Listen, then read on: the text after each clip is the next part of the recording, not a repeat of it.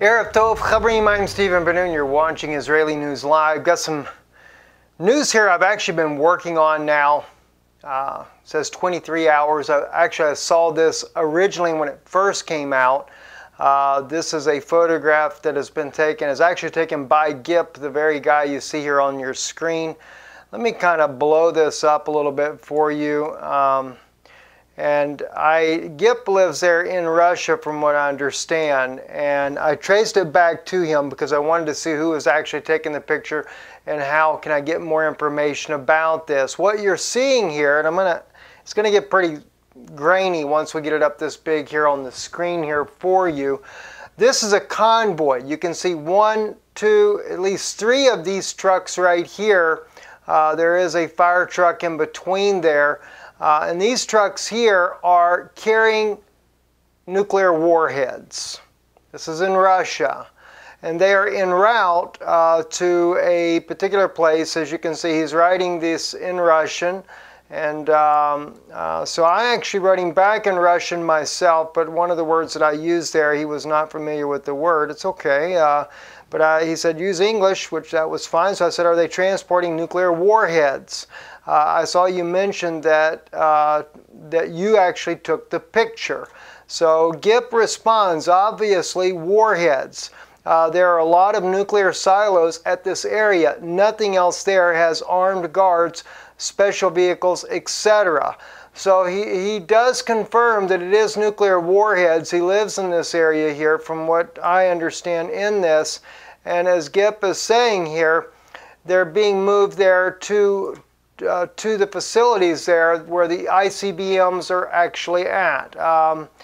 Now this is very close to the same place where I shared with you the other day in western Russia there, that is closer to the European border. Now when I say closer to the European border, it doesn't mean that it's right there on the border, you know, it puts it much easier within striking range, say that of, you know, NATO forces in Poland or NATO forces in Germany, the Britain, etc. It's putting all of these people in harm's way as well. And of course, Russia has been doing these things because Russia is very concerned that this is going to turn into a nuclear confrontation, mainly because this is the way Russia plans this out. If Russia feels threatened to a point where it can't win a war on the ground, it will revert to nuclear weapons.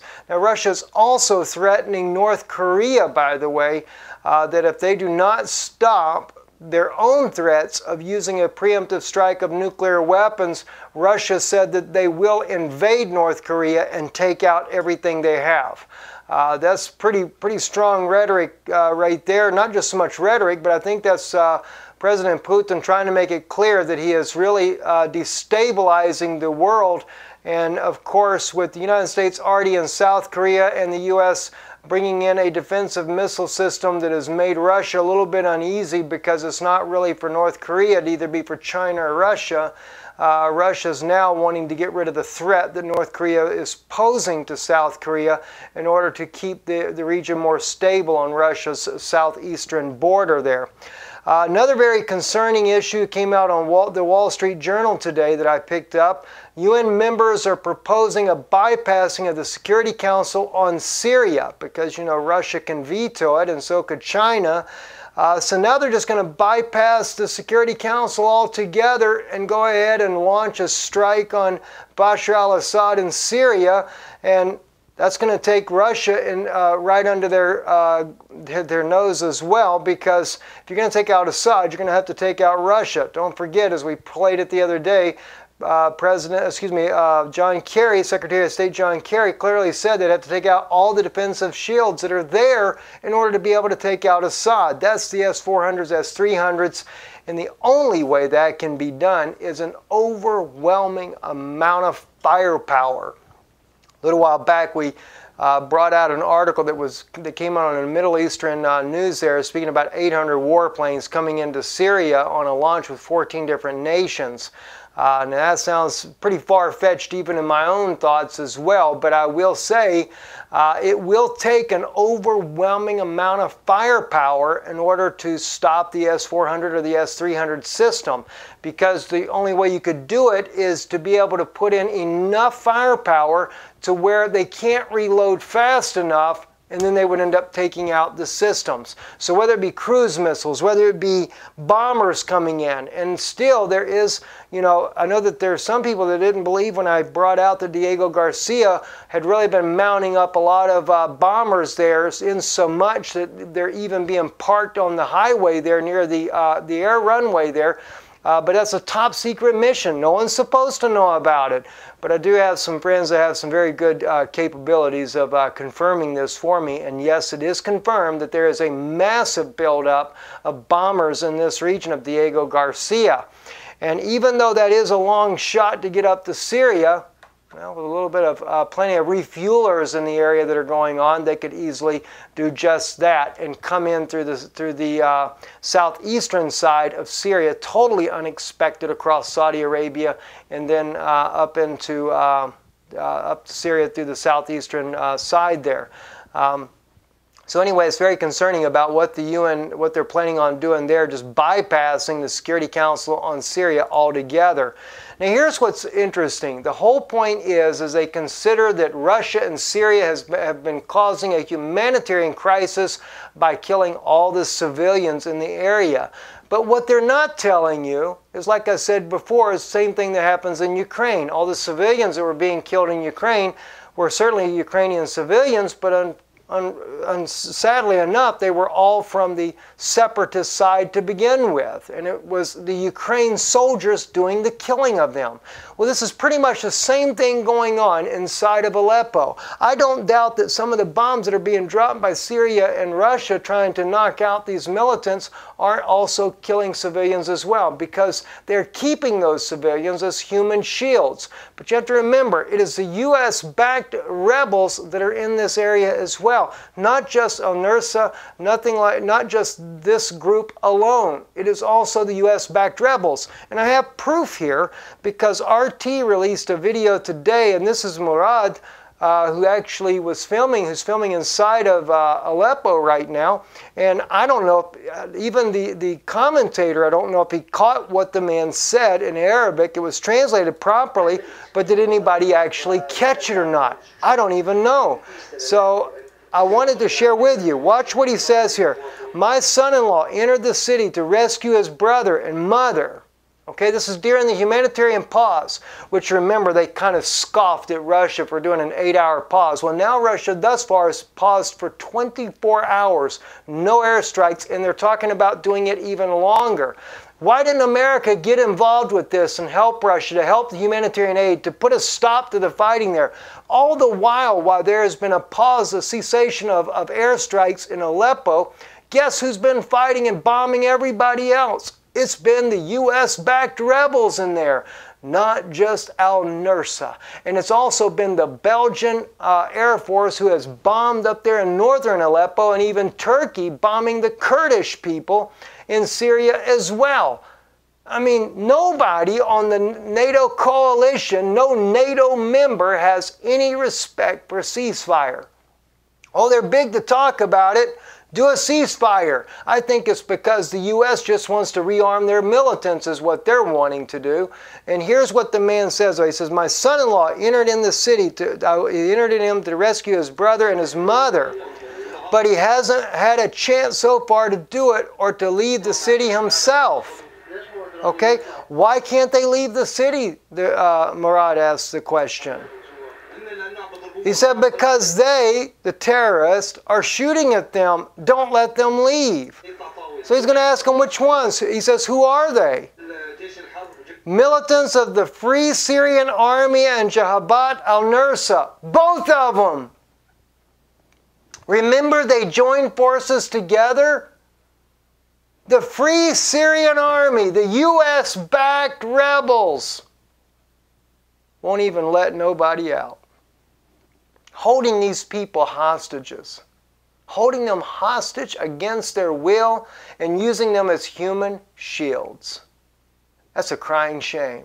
It's even more of a shame to think this is who Barack Obama backs. This is the type of thugs that he backs, and calls this the liberation movement. So this is what's liberating the whole people hostage so that you can increase your number of civilian deaths. And as he said here, they're the ones shooting at the civilians. They're the ones dropping mortars on them. I mean, this is disgusting. When anybody tries to leave the city, they either shoot at them or beat them or torture them. My brother's daughter is in there, in the eastern part of the city. They're not allowed to leave the city. They shoot at them and throw bombs at them. They're not even allowed to leave their houses. They tried to leave many times, but all in vain. It's very difficult to live there. There's no food, no water, no electricity, no fuel. Now they blame this on Syria and on Russia. No. This is the U.S.-backed moderate rebels and al-Nusra that cut all that supply to the people so they don't have nothing. And this is what the U.S. coalition, they back these kind of thugs. It's deplorable. As we showed you in the news broadcast yesterday, and I'm going to include that link to this one in this broadcast as well in the description, just in case you didn't get to see it. Because let me tell you something. It's deplorable, all the lies that we've been told in the West, all the lies told in Europe, all the lies told by the media puppets there in America, CNN, Fox, all these liars. That's what they are, liars. And even a German group sends in an undercover news journalist into RT to expose them. The man ended up agreeing with RT and said that they're the most honest news reporting team he'd ever seen. Backfired on you, didn't it? And then they had to admit that the Germans are the ones that are the puppets to their government. What a disgrace. Anyway, continuing on with our story here. Aleppo's humanitarian pause. Militants launch mortar attacks on civilians, according to Sputnik News here. The first day of the humanitarian pause, the Syrian Aleppo did not lead to any desired results. Following the halt in the airstrikes, the terrorists in turn responded with mortar fire in the humanitarian corridors. 8 corridors. They started bombing everybody that's trying to get out. So only 10 people got out. 10 people. It is totally deplorable. This here is what I was talking about earlier about the Turkish jet there that bombed the Kurds. And the Syrian government says a flagrant violation. Damascus has reacted harshly to the bombing of the Kurdish militants in northern Syria on Thursday morning by Turkey's air force, vowing to intervene next time Ankara sends in its planes over its borders. In a statement, the Syrian Defense Ministry accused the Turkish of flagrant aggression with the targeted innocent citizens, saying that it considers it a dangerous development that could escalate the situation. The only way that Bashar al-Assad could intervene is if Russia gets their back. Because if he goes to attacking Turkish aircraft, it's going to bring all NATO in on top of him. And I think this is exactly what the U.S. Obama administration really would like. They'd love to see one of these NATO jets get knocked down. I think that's why Belgium has gone in there and fired, popped off a few bombs and killed some people. Now they send the Turkish in there to drop off a few bombs and kill somebody. Does not anybody see what's going on? Do you not realize that NATO is intentionally sending in their people, wanting Russia to lock on with one of these S-300s, S-400 systems there and pop one of their planes out of the air so they can justify now, forget the humanitarian mission, we're going in now. And do you know that they also, all this big talk about, Assad and Russia are using phosphoric weapons on the civilians here inside of Syria. Did you know that the U.S. just got busted again for using phosphorus weapons over in Mosul? Oh, I get it. It's a smoke screen, right? It's ridiculous. InfoWars has put out an article here by Paul Joseph Watson. Top British journal warns of nuclear war with Russia, the end of life as we know it. Senior British Army officer formed Deputy Supreme Called Commander Europe General Sir Richard Sheriff warns that NATO forces nuclear war with Russia is in Europe, and America is already technically at war with Russia. We've been saying this all along. It's a proxy. It's just a matter of which thugs they're using. Guys, I've not forgot about the Gog and Magog. I will get to this, and I am going to bring it out, and I'm going to show you who Gog really is, and it's going to blow you away when you find out. I'm going to back it up for you by prophetic scriptures and show you the facts there, and you're going to find out who that thug really is. Remember, it has no regard for human life whatsoever. And look what America is using right now. Look at Obama, what he's using. He's using a bunch of thugs over there in the Middle East. Most of these guys are not from Syria. They're from all these different warring nations, the ISIS, part of the ISIS members. You know, they just cross lines. Still the same people, still the same ruthless people, have no regard for life. It's not Russians. Have you ever looked at Russian people? I mean, the Russian people look like American people, for the most part. Unless you get to the Far East, then you look more like the Japanese people. Do you not realize human beings are human beings? And it's just sad what's going on in this whole conflict here. And yet, what is Obama doing? Obama is taking the ruthless, most murderous group that he possibly can. And that's who's fighting the wars now. And they're paying them to do it. You know why? Because they can pay them like an American soldier's salary, a little bit less, and they get the same results without a bunch of Americans being killed in the war. And then only send in some special forces when you need it. That's why the Obama administration changed the entire scope of the war. Now they just use paid mercenaries to do all this fighting. What a shame. What a shame. Anyway, I'm Stephen Ben-Nun. You're watching Israeli News Live, and the general is right, though. As you can see by this photo right here, Russia's not playing games either. And I don't think Russia wants to do a first strike on anything, but Russia does know if they get into any kind of conflict in Syria, if the United States strikes any of the coalition, if Russia takes down one of these planes that's coming in, or Syria takes down one of the planes, if Syria does it, believe me, the whole NATO coalition is coming in. And I think this is the provocation. They're trying to draw them in. Trying to draw them in order to bring in this entire war here. It's only a matter of time. It's going to happen. I'm Stephen Ben-Nun. You're watching Israeli News Live. Erev Tov.